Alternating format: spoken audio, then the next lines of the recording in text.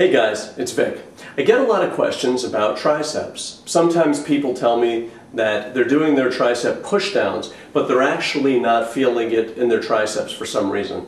I think it's because they're trying to kind of push down and all the energy is picking up in this area and they're kind of going like this, if you will.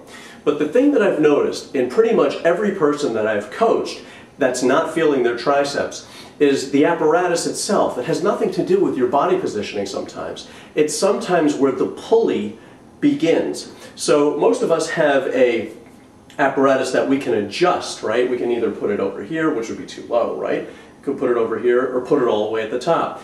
Every time I've heard somebody that says to me, hey listen, I'm feeling your tricep exercises or tricep pushdowns in my shoulders, in my traps, and everywhere except my triceps, it's because the pulley handle started up too high. As a matter of fact, I was doing it one day and there was two of them.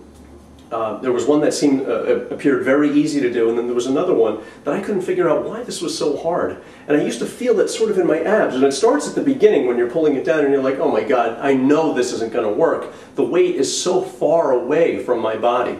So basically, if you're having trouble feeling your triceps on a push down, just kind of lower the handle, lower the setting for where the handle begins.